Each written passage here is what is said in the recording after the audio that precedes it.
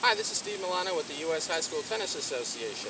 If you've got girls who serve like this, you can improve their consistency, their depth, and their power without changing them to a loop serve.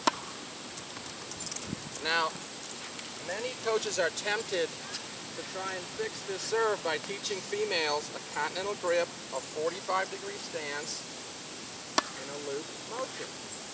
But unless the female has a mature throwing motion, which is used for serving, it's going to be almost impossible to learn a loop serve. You need to teach them how to throw first. It would be like me trying to serve left-handed. It looks like I'm coordinated, doesn't it? But now I'm going to try to serve a left-handed serve with a continental grip on a 45-degree angle. I'm going to serve a loop. I can get it in, but it's difficult. One quick tip you can give the girls is many of them toss just about racket height and they try to serve down. And even if it goes in, it barely goes in and it's very weak. If you can teach the girls to toss the ball about 6 inches above your racket, they're going to be able to get their weight into the ball. Oops, I just hit a loop serve.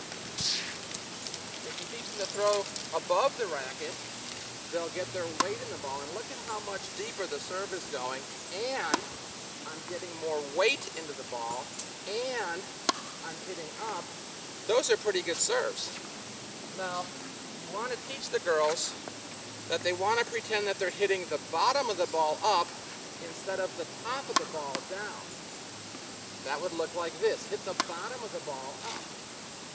Now, you're actually going to be hitting the back of the ball, but this will force them to swing up. And you would have them start at the service line to practice this. Now, some of the girls aren't going to believe that you can hit a tennis ball up and make it go into the court. So you're going to demonstrate. Watch this. I'm going to hit this ball up, not down. They may say, I didn't see that. What you can do is this. I'm going to hit this ball up.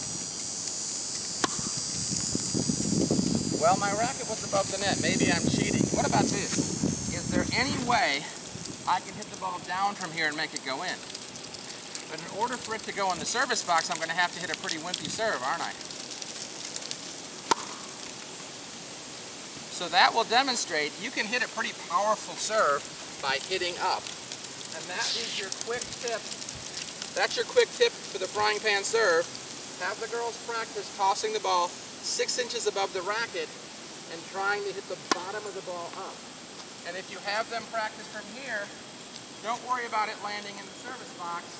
They're just practicing this. And that's a very good quick tip for improving a frying pan serve without changing the grip, without changing the backswing, without changing the follow through, going to a loop.